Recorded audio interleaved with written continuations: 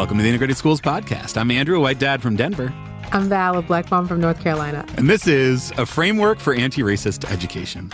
Val, this is one, I guess I say this every week. I'm excited for this episode, but I'm really excited for this conversation today, and not least of which because for the past 10 episodes now, you have been showing up as Val, a black mom from North Carolina, and you've been doing an amazing job. It has been awesome to have you. Thank you. But you also do have a job that is not this podcast. I do. The job that I'm quite often distracting you from. All good, all good. You get to show up and talk about that work today at the Center for Antiracist Education. You want to tell us about it? Yeah, so I'm the academic director for the Center for Antiracist Education, also called CARE, and we had a chance to talk about some work that we're doing with one of my favorite humans on earth, Brittany, a black woman from Wisconsin. She is very much from Wisconsin. I love it. Yes, Brittany is awesome. You have collected a number of fine folks over there at CARE. Oh, man, so good. So our goal is to equip anti-racist educators with the knowledge and skills that they need to do the work and the curriculum to help them do it well. Yeah. And how long have you been at CARE? It's been a little over a year now that we've been setting the foundation for this work. And we're really excited that we have things to share with the world that are really resonating with people. Things like this framework that we'll hear about it in the episode. It's a powerful tool that I think lots of educators are finding use in. And I think also, I as not an educator, found a lot of use in it as well. So hopefully folks will download it and spread it around. That is my and our hope, because really this work is about creating an anti-racist future that we can all thrive in. And, we've talked about that before. Those are our goals here as well. So I think it's a nice fit. Yep. You never get a break from this, Val. It's all this work all the time. I don't get a break, but I'm trying to find a hobby. That should be part of our outro next time. How's my hobby going? We'll be checking in on your hobby. Yeah. All right. Let's take a listen.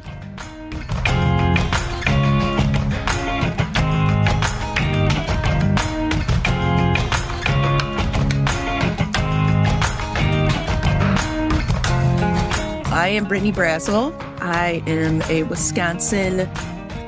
living Wisconsin, loving it, tundra, winter. Oh my gosh. I'm a mother of two, happily married. I work for the Center for Antiracist Education as a professional development specialist with Val, my awesome supervisor. That's great. I love that when you said Wisconsin, you really leaned into the Wisconsin accent. It's thick. Well, I love it because at this point, when I read messages or emails, I say it in your voice. I love it. It's my favorite part. It's thick. I try to hide it sometimes, and then I'm like, there's no hiding that. There is no hiding. Just go with it. Just go with it. Yeah, we'll talk about CARE in a minute, but how'd you find yourself engaged in anti-racist education work? What in your background brought you here? Yeah, so I decided to become a teacher pretty late in the game in terms of teachers usually know they want to be teachers at a really young age, and I was not that person. I almost didn't even graduate high school. So for me to then get into education, I definitely got into it with the mindset that I'm going to be that teacher I wish I had. I want to be that kind of rebel kind of teacher that can engage with kids and understand kids because all kids are going through something. So I wanted to be that educator. So as I was going through my teaching courses, you started to kind of hear culturally responsive teaching and equity started to kind of creep in there. But nobody really said anti-racist or anti-racist education. So I didn't have that language or really that framework until I was probably 2-3 years in, where one day I was kind of sitting and I was like, what? We're just being anti-racist. Why can't we use that word? Why is nobody using that word? And so from there, I really decided to just go hard. And I started with just learning history, reading books. Then I found Clear the Air on Twitter, which Val, is a superstar of that. So I found my community. So it was really this perfect alignment of the stars of me kind of learning my history, finding a community that I could engage with professionally. And then I really started to just focus on myself and who I wanted to be as a teacher and kind of started unpacking my upbringing and why I hated school and how did I then become a teacher. Right. So it was kind of a 2-year period of just learning and growth before I finally was like, wait a second, I'm an anti-racist educator. I am a social justice anti-racist educator champion, and I'm going to own it. And then from there, I was just trying to get anybody who would listen to me, who wanted to learn with me. And it just stuck. Now I'm in it. That's great. I'm so lucky, Andrew. Obviously. I really Obviously. am. I really, really am. Can you say a little more about what it was like as you were unpacking those things in your background that made you hate school, that made you feel like disconnected from that? Oh, yeah. What were some of those things and how have you sort of tried to push back against that? Yeah, so in my community, when I was going to school, we were probably a 10% district. So 90% white, 10% other, if you will. So I always felt different. I always felt like an outlier. I always felt like I wasn't supposed to be there. And my sophomore year of high school, we have counselor meetings where they're essentially, you meet with your counselor, you start planning your future. And I had never really thought about my future. I'm a sophomore, I just got my license. Like I'm trying to enjoy life. Right. But my counselor brought me in and very openly said, I don't think you're college material, so let's look at kind of these trades. I was like, trades? What? No, I want to go to college, I think. But to hear those words out loud from an adult who is supposed to help me kind of prepare for that part of my life, I shut off. I was done. That was my tipping point. I was like, well, then why, if I'm not college material, then why am I going to school? Why finish high school? That's a great... very honest reflection, right? 100%. And I was just done with it. And I was not a bad student. I am thankful that I kind of learned the system. Okay, if you do my homework and if I kind of study for a test and pull B's and C's, I'll be all right. I enjoyed learning. I really loved history. It was kind of my subject. But after hearing that, I was done. And I just attended school socially for the rest of the year. But by senior year, I was done. Like, I think, gosh, I would love to pull up those attendance reports from my senior year. They are bad. They are bad. I do remember my mom sitting me down one night, like, you're going to have to go to court for truancy. Wow. I'd never heard that. Yeah. I mean, I was not going to school. I was like, I don't need you anymore. And I figured I'll get a job in retail, I'll make some cash, I'll move out, and I'll just live my life. And so I had, probably three years outside of graduating. And then I finally was like, wait a second, I need an education. Like, I got to get a real job. I can't work retail for the rest of my life. You didn't name this in your story with the guidance counselor. And just for the listeners, do you think your racial identity had anything to do with how she saw you and your potential? I've thought about it a lot. And up to that point, there really was no indicator academically that I couldn't make it in college. I was a basketball player. I was heavily involved with our music program.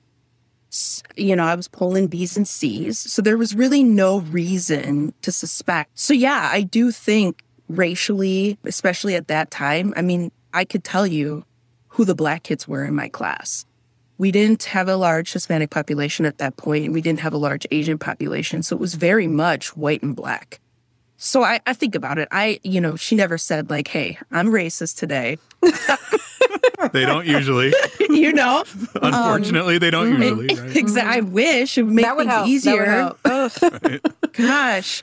But yeah, I do think about that. What other indicator besides my race could have led you, a school counselor, to say, you're not college material? I don't know.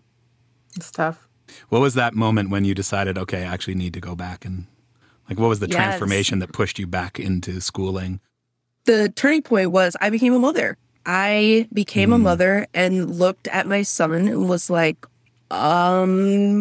this retail electronics job is not going to give you the life that I want you to have. And so I immediately enrolled in a program. I went down the history route and I was like, you know what? I could be a history teacher. I could be a teacher. Hey, I could be, the teacher that would have helped me and, taught me all these things and opened my eyes to all of these things. Right. I really did want to be, I wanted to be the teacher that I wanted as I was going through high school.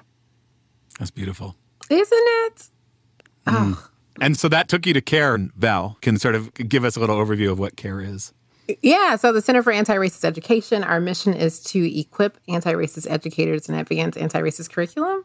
And we understand that the two go hand in hand. So even if we give you the best books, some of the books that we've talked about on the podcast, there's still a lot of damage you can do if you are not equipped as an educator to have these conversations around race and racism. And so while we definitely believe it's important to talk about these things, we also believe it's important for the adults who are having these conversations to go through their own process of being prepared for them, right? Because what we don't want is for additional harm to be caused in having these conversations. And so in 2020, obviously there was a lot of activity nationally and globally around racial justice and anti-racist support. And so we were like, how can we contribute to the conversation in a way that makes learning how to be an anti-racist educator a really tangible, applicable, I know how to take the steps to do it. That's the work we have attempted to do. Yeah. And so that's how this CARE framework came to be. Right. So we started with 5 principles, right? Because again, and to Brittany's point, there's lots of words that are out there for anti-racism, and it's still one of those words where people don't actually know what that means. And so we started with those 5 principles, something that we wanted people to be able to remember and list off. So let's hear them. What are the 5 principles? In the research for the principles, we found a lot of examples currently that we think fall on our first principle, affirm the dignity and humanity of all people, right? So it's a lot about caring for students, belonging. So our first principle is affirming the dignity and humanity of all people. The next one, we recognize that people don't know a whole lot of our nation's history or our world's history around race. And so embracing those historical truths, which, as you can tell right now in our country, we're having a difficult time wanting to do that. And there's efforts to keep us from doing that. And so embracing those historical truths will help us, just be honest about our past so that we can move forward. And then that third one, that developing that critical consciousness, I think that's a lot of what we do on the podcast, where you and I are talking through some things and learning how to see the world from each other's perspectives and just really thinking through that, right? And I think that is a skill that as you develop it, you can't turn that one off, right? So you're looking at everything differently in the world, and that's what we want young people to do. That fourth one, recognize race and confront racism. We recognize in schools, especially, there's a hesitancy to name race. And there's also a hesitancy, for whatever reason, to confront racism. And I can't figure out why. Because I think that, we've all decided in history that racism is bad. I think we've decided that. But for whatever reason, it's difficult. I think, right? I know. That was like a... I would like to think so. Some people definitely have. I think we've decided racism is bad. At least we're trying to fix it on this podcast, and we will by the end of this episode. But no pressure, Brittany. No pressure, Brittany. We asked the guests to fix racism while they're here. We got it. We got it. And so recognizing race and confronting racism is something that, although seems pretty simple, is not something folks regularly do, including educators, right? And as we get people more comfortable with normalizing conversations about race and confronting the racism, we hope that will speed up this process to our anti-racist future. And then, of course, creating just systems, right? Really thinking about how the whole system functions. And I think that's also a lot of the work of integrated schools, like how to push on the system to make sure that it is the place that we want for all of our kids to go to school. So those are the foundational points, and I think they will stand the test of time. And I think there's something that people can get behind. Yeah. Shared humanity, historical truths, critical consciousness, race and racism, and just systems. And those are kind of these 5 pillars that then this framework that you created kind of helps educators, school leaders, principals figure out, how do I look at these and say, okay, these are important. Now what? Right. So what do I do now that I recognize, yes, I want to affirm someone's humanity? Here are the skills, behaviors that you can do to help reach those goals. Yeah. Brittany, what of those, I mean, they're not hierarchical. It's not like you do one and then you graduate to the next. You have to kind of be doing them all at the same time. But was there one of those principles that stuck out more to you or felt kind of resonated more with you in your experience? Yeah, I think, the biased history buff in me gravitates towards historical truth. I'm really a firm believer in getting that context and that foundation. Because as Val said, we just really do not know our history. We know parts of it. We know kind of big highlights, but in terms of kind of the nitty gritty to how we got to those highlights, we don't know. It's hidden. Yeah. So I gravitated towards that. But then I also gravitate towards critical consciousness, because you really do, when you start to work on how to see things, what you're looking for, and really kind of tying that into who you are as a person, it just changes your whole life. I mean, I can't even watch TV without looking at commercials and being like, did you see that? Did you just see what they did there? Like, who's their diversity team? Come on. Absolutely. And so, absolutely. Right? You're like, how did this get on TV? There is not one Black person on your staff, seriously? No, right. Not one. How many people saw this before it aired? So that one is really impactful just because it really changes just the way you walk, think, speak. And it's really cool because once that light bulb turns on, you can't shut it off. You cannot turn it off. It's so cool. I want to go back to the historical truths bit because one of the things that I appreciated in the framework is this idea of balancing stories of oppression with those of agency, resistance, and perseverance. There's sort of the first step is like, okay, let's actually tell the story of how brutal slavery was. But if that's all we ever tell, then the story is kind of all woe is Black people, and they have only been victims. Can you speak to that, telling the other side of that a bit? Yeah, 100%. I think when I started my deep dig into just learning American history, I was angry. I was so upset because, and I'll be the first to admit this, when I found out and learned who James Baldwin was very late in my years. And when you learn and you read his words and you realize that was kept from you or hidden, and I didn't have access to that at an age when I needed to have access to that, it just gets my blood boiling. And then I start to think, and I have all these memories of sitting in history class. And, okay, slavery's coming up. The civil rights movement's coming up. And in my case, being one of few Black students in the classroom, you just get this feeling of just dread and angst, and it just sucks because as soon as they say the word Black or African American or slavery, you just hear chairs creak, you hear paper shuffle, and people start looking at you because they also don't have access to the history, and so they're going to look for that one reference. Oh, the Black kid in the back.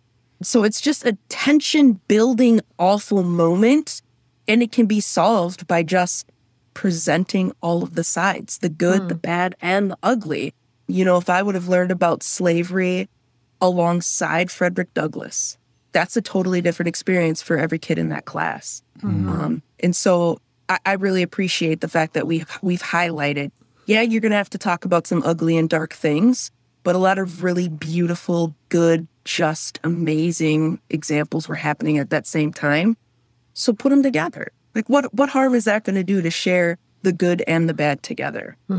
To your point, Brittany, what a difference it would have, I think, also made as a student to learn more about the collective action that people took across racial lines, right? And so I think part of the issue, and Andrew, I would like you to speak for all white people, but part of the issue is, like, I think Black folks in that situation that you described are sitting with shame, and white folks are sitting with guilt, right? And not figuring out how to have that conversation together, where we know since the inception of slavery, there have been people who oppose it. And there have been people who oppose it of different racial identities, right? So why don't we know those stories? And how much more empowering would those stories be? And how much further along in our journey would we be if those were the conversations that we had about these very terrible things? There were some terrible things, and there were people always fighting against those terrible things. I think it would make a huge difference for white people who are fearful of having the conversation if they knew part of the conversation also included there are people who work together to oppose all of these bad things that you hear about.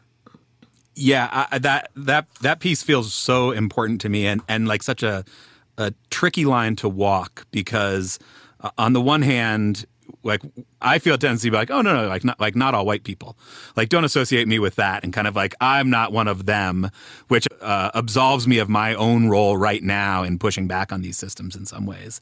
But then it feels like we are asking white people to come up brand new today with a new way to be white people, and we actually don't need to do that, right? There are historical examples. Like the abolitionist movement was full of white people. There were white people who are deeply committed to these ideas. If we can tell those stories as well, then it's sort of, there's like we're not trying to reinvent the wheel here. We are trying to tap into something that has been part of some strands of white culture all along. And how do we kind of pull those bits out without ignoring the harm that so many white people do, without pretending that there's not some obligation to white people now to try to push the ball forward, but that we're not doing it in a vacuum, or we're not trying to come up with it brand new right now. I think you're exactly right. And I wonder how many white people know the name of a white abolitionist that they are like, yeah, I want to be just like Frederick Douglass, Harriet Tubman. Like, can white people name those people, right? And just the power of being able to have, like you said, that specific example, the historical example of, here is someone who I am inspired by and is doing the work. Did you know that there was a white guy at the March on Washington out there lighting it up? I think it's Walter Reuther. And he says there's a lot of talk about brotherhood, and then some Americans drop the brother and keep the hood. Walter was not playing. Wow. Walter was not playing. So get you some Walter. Get you some Walter. Yep, it's good stuff. There are, especially during, 40s, 50s, and 60s, there are white abolitionists out there that were doing the work without fear.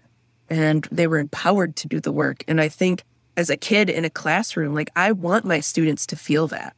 I desperately tried to create that environment where my entire class could engage in these conversations, because oftentimes this is their first experience with it.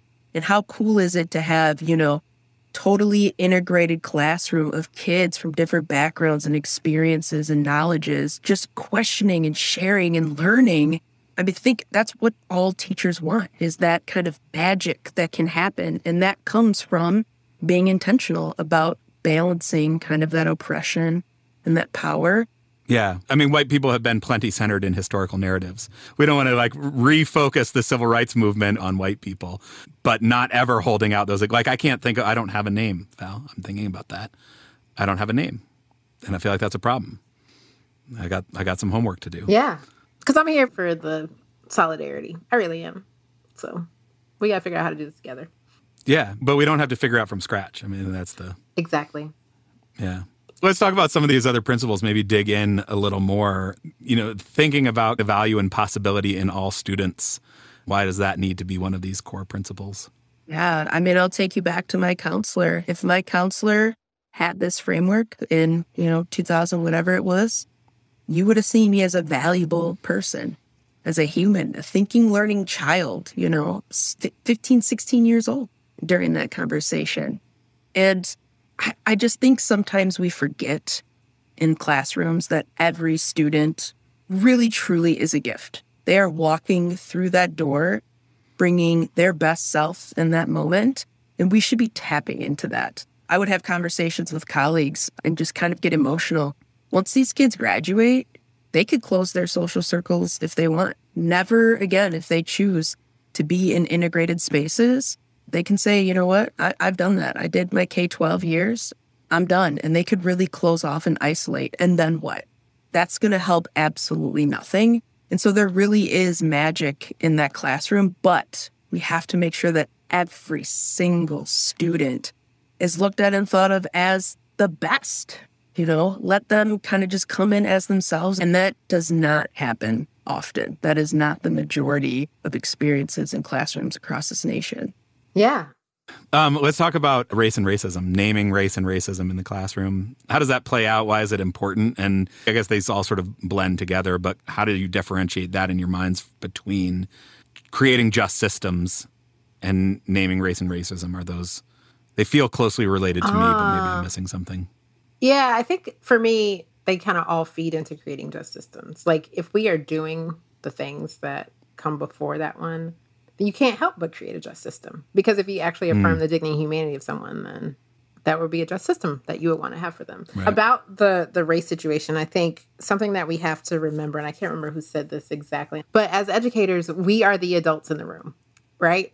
And so it's very easy for us to model talking and grappling with our own understanding of race and racism in a way that young people may not, right? And so how do we start to normalize that?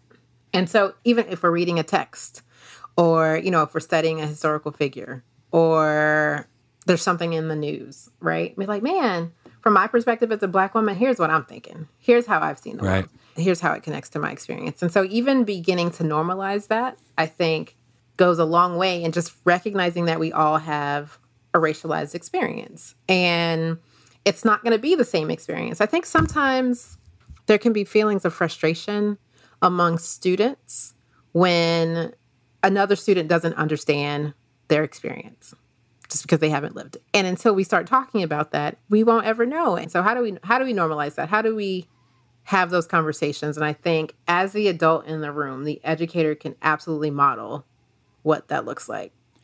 Is there some tension in that? I feel like maybe I have an overly simplified view of what teaching is, but you know, on some level, as the teacher, you are there to be the expert. You are there to share the truth, to be the voice that knows what is what.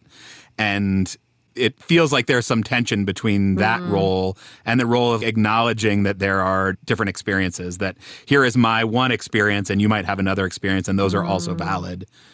You know, how do you think about holding both of those things at once? You triggered me with my teaching experience, because there are kind of two lanes of teachers. There are some teachers who really do truly, I'm the expert. I know it. I've been doing this for however many years. And then there are teachers that are, I'm not the expert. I'm here to learn with all of you. And so I think you're right. I think there are some teachers that want to hold on to that kind of expertise. So I think you just have to kind of grapple with what kind of teacher you're going to be. And really, as parents also, who would you rather have your student learn from? Somebody that's kind of guiding and learning with your student as more of a mentor, really, or somebody who's going to just throw all of this content knowledge at them. So I enter in these classroom spaces knowing that historically Black woman perspectives have been minimized anyway. So the idea that anyone would accept what I said as complete truth never even crossed my mind. Like, you know, so, and I don't know, Brittany. I agree with everything you said. And I'm wondering, I'm just processing now, like, did I approach teaching as we're learning together versus here's my knowledge because of my positionality as a Black woman, and people are going to question my version of the story? You know, I don't know, but I think that's some of it. I never approach teaching like I have all the knowledge and you have nothing to contribute. So I don't know if it's a simplified understanding of teaching, but I would love for more teachers to adopt the idea that our young people have something valuable to offer and make room for their voices in the curriculum and in conversations. And I think that type of action goes a long way in creating the anti-racist system that we want, right? Say more about that, the connection between that. Yeah. So for me, that goes right into affirming dignity and humanity of all people. And it goes right into creating a just system. And it goes right into developing a critical consciousness, right? So I see a student who might be considered an outsider or marginalized. I am elevating their voice in the classroom because I am showing the other students in the class their voice matters as much as everyone else's voice. And so now I am acting in a way, right, that demonstrates that, and my system has changed. And it's forcing the other students to be like, hey, I might have overlooked XYZ marginalized person before, but I have a student in my class who always has something good to say, and the teacher is always encouraging them. And so now when I go out into the world and I see a person that looks like that, I am not automatically assuming that they don't have anything to contribute. So I think they're really simple actions. I do. Like, I don't think anything that we have put into this framework is so out of reach that every educator can't do. It really makes me wonder why this is not done yet. Yeah. If every kid who shows up in your building, in your classroom, has humanity and has something to offer, and you can create a system that acknowledges that, then everybody benefits. And the system becomes more just. Absolutely. We don't have anybody pushed out to the outside. We don't have school within schools. We don't have some schools having more resources than the others. Yeah, the principal at my kids' school talks a lot about like teaching as like facilitating learning. Mm-hmm. What the teacher's job is to actually just facilitate the learning, and that you're building their skills and you're building their competencies and their ability to engage in conversation and productive dialogue and learn how to research and do all these things. But the kind of direct transfer of knowledge, like filling up their little empty brains with your facts, is not so much what's important. Right. And I'm glad you asked that question as a parent. I really am, because a parent who isn't a teacher, like most of the parents I know are also educators, right? So I don't know what parents who aren't educators think should happen in school. So that was really illuminating for me. Yeah, that ability to engage in it as a learner with your students. I mean, that makes perfect sense to me, and is certainly not the vision that I have of any of the teachers that I had growing up. That was not the model that I was exposed to. And I think we often assume that schools are exactly the way they were when we were growing up. You know, like nothing has changed in education. Yes. And I see a lot of conflict arising among parents in classrooms and stuff like, well, where's the worksheet we're supposed to be working on? Or this new math doesn't make any sense to me. And it's like, yeah, like teaching is not happening, fortunately, is not happening the same way it was 20, 30, 40 years ago, because the profession has grown, right? That's it. Yep. That's it. Because we have Brittany say, like, I'm going to be the teacher that I needed. Right. 100%. 100%. I would love for parents to read the framework and be like, I don't want my teacher to do this. You know, like every component, every indicator that is in that framework, I would hope parents would read that and go, if my child's teacher was doing even half of these things, wow, I know they're in good hands. You know, we're not out here to harm kids. That's not our intention. The system we work in was created to harm kids. Some kids. Yeah, the system, the entire education system is and has been set up to only allow a certain small percentage of students to thrive and survive. Yeah. Yeah, and I guess, maybe to like push back on myself. I mean, I do think actually it is actually harming all kids. It is clearly not harming all kids equally.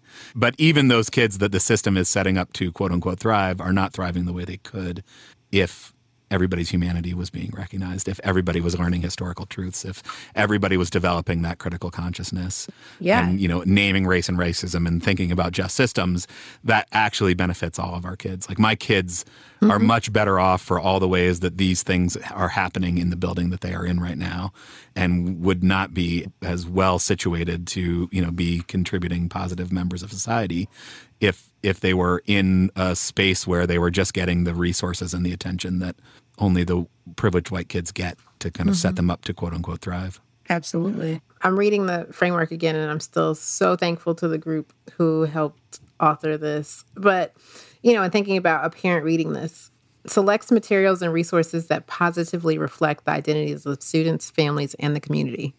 There's nothing to be mad about with that, right? Continuously evaluates and adjusts practices to better ensure that all students feel safe, welcomed, and valued. Uses questioning strategies to develop student thinking and analysis skills, right? Like, there's nothing evil or harmful in any of these, because our vision of an anti-racist future is one where everyone has everything that they need. And yeah, I hope parents do read it and do start asking questions about how to make these realities possible for the schools in which they send their kids. Like, I just wish and pray more parents would show up at a school board meeting. You know, teachers, we have some power to change systems in a district, but really that comes from the community. That comes from families. That comes from parents being involved, showing up at meetings, questioning, you know, district leadership. In terms of real, true system change, it has to come from parents. I think, to your point, Brittany, one of the reasons why they don't know to do that is because they are still developing their critical consciousness, which I think is the power of integrated schools and this podcast and the book studies, right? Like, this is active critical consciousness development that is happening. And so pat yourself on the back, because it's like, this is part of the work, right? We're definitely modeling analytical thinking. We're definitely building in meaningful conversations for us to understand power, systems, each other. Like, the work is happening here. That's the only reason why I say yes. It's true. We don't work where there's no work. Absolutely not. Absolutely not. Yeah, you in the sort of opening, you encourage school leaders to engage caregivers and community members with the framework and be transparent about your goals for an anti-racist school. How have you seen that play out in ways that are helpful, and what can parents do to show up for that, to support that, to give the school leaders the kind of positive reinforcement and encouragement to keep doing that? I think for me, in my community around here, we had about a year where equity was kind of the code word for race and anti-racism, social justice work. You know, it was all lumped into, oh, well, our school's doing equity work. But what does that mean? And I would love for parents to really start to question that. Well, what exactly do you mean by equity work? You're having your staff go through equity professional learning, but what are they actually learning about? And if you don't hear anti-racism, speak up, say it. Say, I want my teachers to be anti-racist. I want my students to have an anti-racist teacher. I think we just need to get more empowered with the use of that word. It's still very scary for a lot of people, which I struggle with. Like, we're anti-racist. Pretty straightforward. We should be able to agree on that. I just don't get it. Yeah. But, get a little forceful, because district leaderships oftentimes will gauge the politics within the community. The community feels like they're going one way, they'll kind of side with the community because the community holds the power. Parents hold the power. Especially white parents.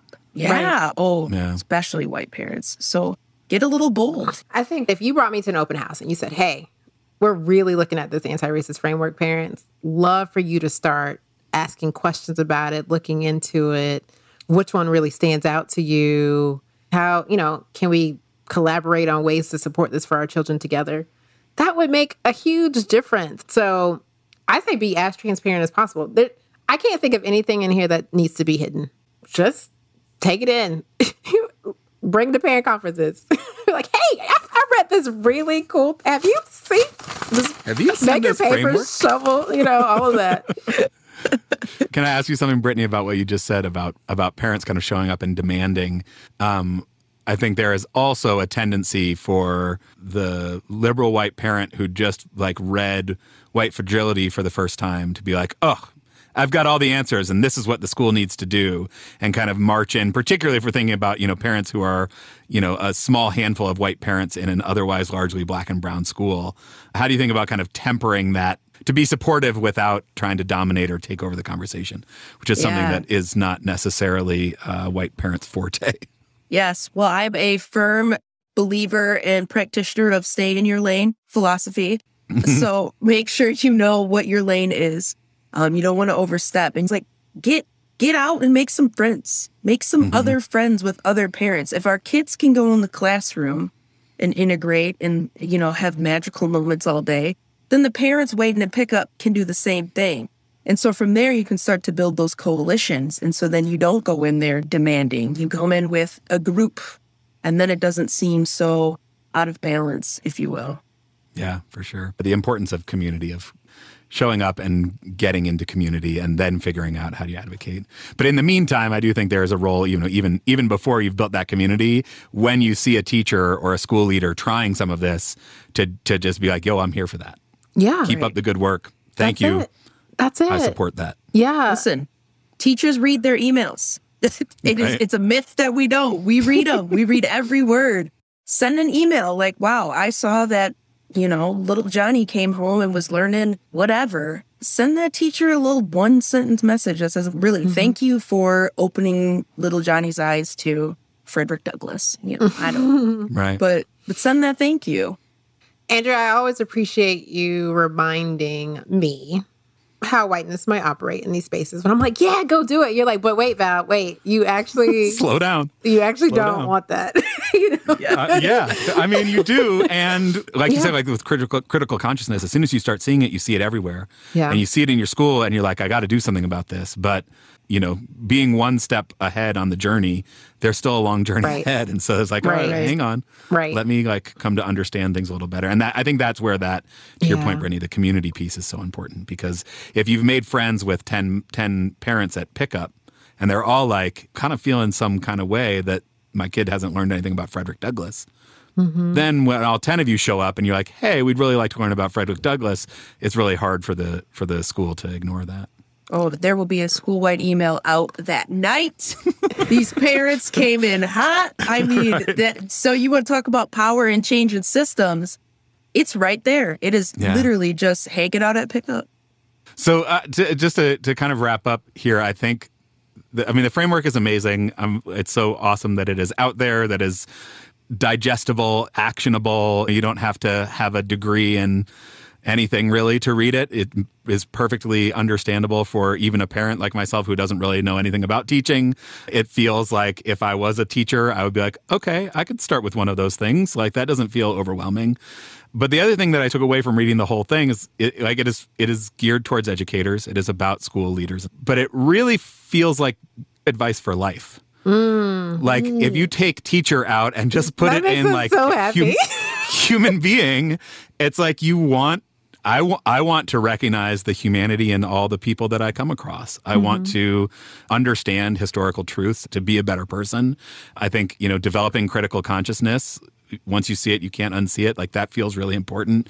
Being able to name race and racism where it shows up and work for just systems, that all feels like human goals. And it speaks to me of the power. I mean, it's part of why integrated schools is focused on schools, is like that work feels really hard to engage in particularly in your neighborhood, if your neighborhood is mostly all other white folks, or at the grocery store, you're like, hang on, how do I stop and think about all of these, the building up the skill set to do it, because I think it is a skill set that requires practice, it requires intentionality, feels hard, but schools feel like such this opportunity because we have a kind of contained environment where you actually we haven't ever done it, I think, but you could in fact imagine a school system that was doing this every single day, and imagine what the kids who got that every day could be like when they were around to kind of be in charge. Am I missing something? Is this like actually life advice hidden as advice for educators? Yeah, for sure. That was our low-key goal. Yeah, it's our high-key goal. I'm feeling, I've been emotional all day, but I think I'm just feeling really grateful that you see promise in it as just a human. And I think for me, this is really about how do we reach our greatest human potential as educators in schools, in the world. And so for you to be able to see yourself in this, even though it was designed specifically for educators, I think we really wanted to be thoughtful about making it something that everyone could plug into and everyone could be proud to say that they are anti-racist and what that actually means. So I am super honored. Like that's the best thing you could have said about it. So thank you. 100%. It's great. Do you want to shout out the other folks who worked on it? Oh my gosh. The crew, as I call them. Yeah. Yes. Listeners will recognize Sarah Soonling Blackburn, who was on the podcast as well. Yeah. Yes. And then myself and Val. Yep. We were there. You have Pam Ferrante. We had Josh Parker, who helped us. And then Jackie Rodriguez Vega, Chicago teacher. She brought the fire. Love me some Jackie. Yeah. I mean, we really did. We had the all-star crew come together, and we all have different backgrounds. We all have different experiences. We were a diverse group of people in every way you could think. And it was just really cool to collaborate and have all of us kind of just brain dump this vision for anti-racist educators of the future. And it worked out. I mean, as you said, we created a document for human life. That's such a big deal. Yes, it is. It's huge. Yeah. That's such a big deal. So yeah. Yeah. Well, thank you for doing it. Thank you to all of the people who worked on it and for coming on and sharing and for all you do. Brittany every day and Val, obviously, for showing up here, but also for your professional work because it's important. Yeah, thank you. This was great. Awesome.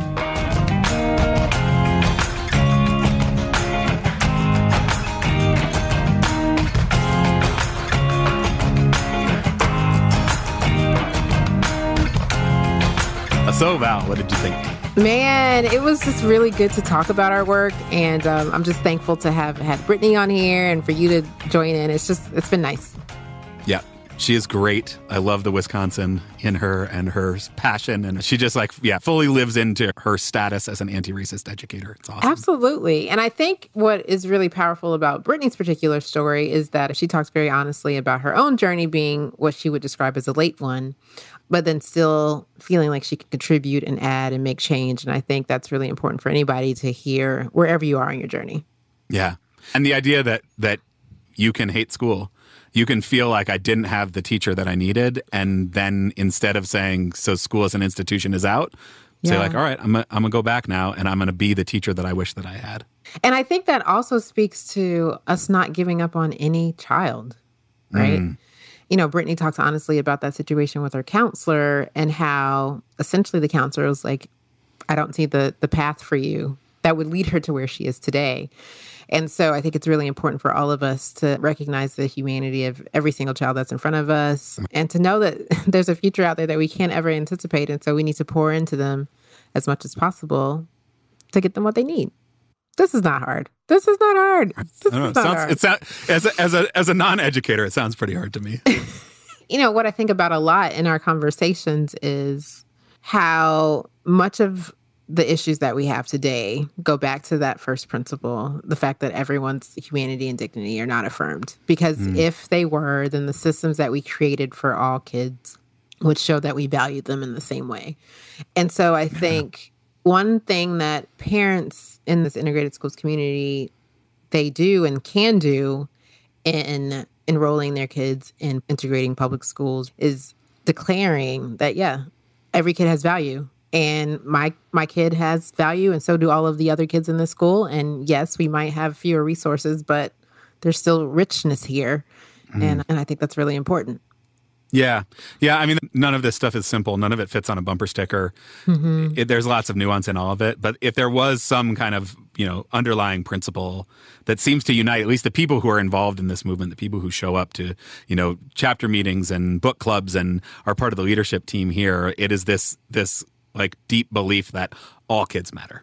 Right. That my kid is special and so are all kids, other kids. That my kid deserves love and so do all other kids. And so, if there is some kind of unifying thing, and I do think, like we talked about in the episode, if you get that right, so many other things flow from that. So many other things flow from that, right? And I think it's really important for us to stay tuned in. One thing that I really appreciated from your comments is that it wasn't just a tool for educators. It was like a tool to be a better human and, just replacing the word educator with human. And that made me tear up a little bit because that's the goal. That is the goal. And so to be able to provide a resource document framework for anybody to pick up and say, I can do this on my anti-racist journey felt like a huge accomplishment. Yeah. It's a very powerful document. It's deceptively powerful. It looks pretty simple. You're like, oh yeah, that all makes sense. And then you read it, you're like, oh wow. Oh wow. Yeah, the more you read it, the more I am still shocked at it. Yeah. I'm still shocked at how dope it is. So pick it up, y'all. Pick it up. Go get it. It's free. It's free. But I want to know about your own teaching experience, or maybe even your own children's school experience at this point. How have you seen some of what's in the framework show up? Yeah, I think, I made this point in the episode, we think of teaching as static, that, our kids' experience is exactly the same as ours, and my kids' experience is not at all. Even in the exact same school with, not vastly different demographics, they are having such a different experience than I had. I certainly don't remember any conversations in elementary school about race at all. I don't know if they were thinking about this. I don't know if they were trying to live out some of these principles on the sly, without kind of naming them out loud, which feels like much more of what was happening so many years ago. And I want to co-sign that because obviously we didn't create anti-racist education with this document, right? This is based on decades of teacher practice, learning from others, veteran teachers who have been doing this work but didn't have this exact language for it. We really learned from others and the research about what works for kids. Yeah. My kids' experience is so wholly different, and they are getting that, all the time. And I think the leader in their building, all the way down, it sort of trickles down to the teachers. There's a lot of intentionality in the building around anti-racism, which I feel very fortunate about. Yeah, I need to shout out my daughter's history teacher. So one day she jumps in the car and she's like, she's so excited about history class. She talks for 30 minutes straight and she ends with, and that's the impact of imperialism, right? And so I'm like, yes. 7th grade? Yeah. So yeah, I just want to shout out my daughter's history teacher for embracing those historical truths and like naming them and helping students develop their critical consciousness, because now my daughter is seeing all of these connections to the world around her based on the historical truths that she's learning in class. And I think that makes a huge difference. So can I tell you like the best news that I got this week, that I saw this week? Yeah. Did you see the recent CBS poll? Yes. Okay. For those of you who have not seen the CBS poll, the vast majority of people polled are against book bans. Like 80%. Yes. Across race, across political persuasion, all of it. So exciting. And then 84% of white people saw there was either a major problem or a minor problem with racism. And so I think we're doing a good job. It felt like a victory to me, and it feels like an invitation to bring something like the framework into your school, saying, hey, guess what? Most of us here agree that this is how we should treat our kids. So let's figure out how to make this system-wide. Yep. Did you, I don't want to like kill your buzz. Oh, no. But I had the same initial reaction to the racism question. Yeah. And then I was like, I think that there's definitely some people in that, yes, it's a problem, who are talking about reverse racism. There's definitely some white folks who are like, racism is definitely a problem. All those black people getting jobs that we're supposed to have, all that reverse racism. Man, you always trying to just bring me down. I mean, if that's the case, then I'm sorry for those people. But even that gives us an opportunity to talk about racism, what it looks like, what it feels like, how it impacts all of us. I think it's still an open door. Yeah. That we have to go through. And that I think just in having these conversations and having the language, we'll figure out how to walk through that door and talk the same talk. Yeah. Mm-hmm. And a good place to start is bring the framework with you. That's it. Super simple. It's really hard to argue against, and it's really easy to defend what we're asking folks to do in that framework. Right. And I think that is something that is key for parents who want to have the conversation. It's really hard to say, no, I don't want every child to have a sense of belonging in this school. Right. And if they say that, then please exit immediately and alert the authorities. Right. Yeah, and there's a way also, I think, that it is somehow simple without losing the nuance or the complexity. Like, it is straightforward. Like you said, it's hard to argue with anything. And I think it also, if you're willing to read it, it quickly disabuses you of these kind of false notions of what, culturally responsive learning is. Because you're like, oh, it's not affirm the dignity and humanity of only the black kids in the classroom. No. It's affirm the dignity and humanity of everyone. Yep. That sounds pretty good. And in writing it, we really wanted to, and this was on purpose, this was intentional, to not center only white people. It was like, how can anyone with any racial identity come to this framework and really say, I have a place to plug in where I can be more anti-racist? Because it's worked for all of us. Well, it's great stuff, Val. It was so fun to get to hear you deep in your field of expertise, sharing your professional work. It's another side of you that has been so nice to get to know as well. Oh, thank you. I'll be back in minivan mode next episode, so don't worry. Perfect. Yeah. Perfect. I'll be back. Perfect. I will say we let Brittany off without solving racism. Oh, so we're gonna have to Oh. we're gonna have to get somebody next time for I definitely think our next guest has ideas about solving racism. for sure. Definitely She definitely know. does. I definitely know she does. She definitely does. So now y'all have to listen, because I think next come back. episode is when we solve racism. That's the one. So hit that follow button. Give us a subscribe. If you want to help us keep making the podcast, head on over to our Patreon, patreon.com/integrated schools. Throw a little money our way each month to help cover the cost of making this podcast. We would be very grateful. Yes. Also, share broadly, widely. Again, this is a free podcast. Like, it doesn't get much better. Share with everyone. Share with your neighbors. Share with your friends. Share with your enemies. We want everybody listening to us. That's right. Well, it's a pleasure to be in this with you, Val, as I try to know better and do better. Until next time, dear friend.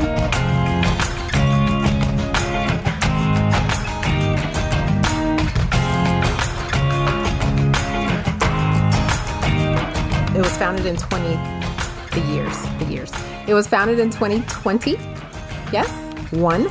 It was founded in 2020. I think 2021. It says CARE launched in 2021 on the framework Thank document. you. Thank you.